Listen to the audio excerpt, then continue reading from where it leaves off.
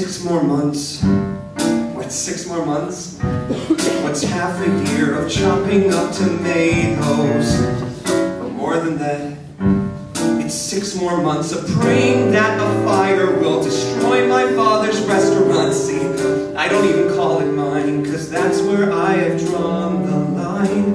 I walk out the door right now, if there only were a way to rewind.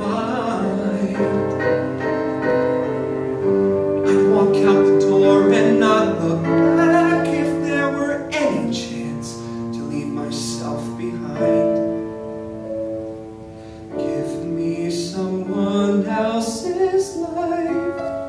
Switch me with some other jerk, cause I'm tired of making semi-Turkish food.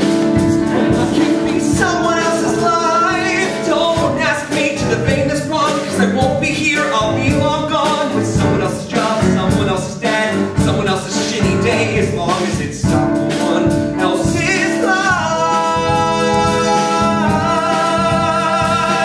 I know I should be grateful. My sous chef says my life is great, but that's compared to fleeing Guatemala. It's not so bad.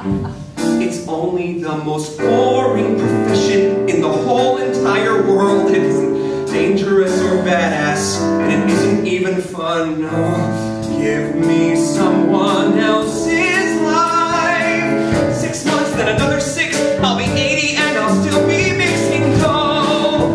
But in someone else's life, I take charge of the way things went. I can make a choice if heaven sent me. Someone else's spine, someone else's brain, someone else's caustic ball and chain, someone else's will, someone else's friends. Give me all the twists and bends.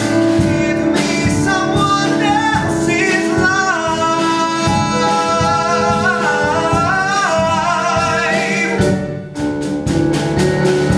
I'd walk out the door right now. I would do it if I thought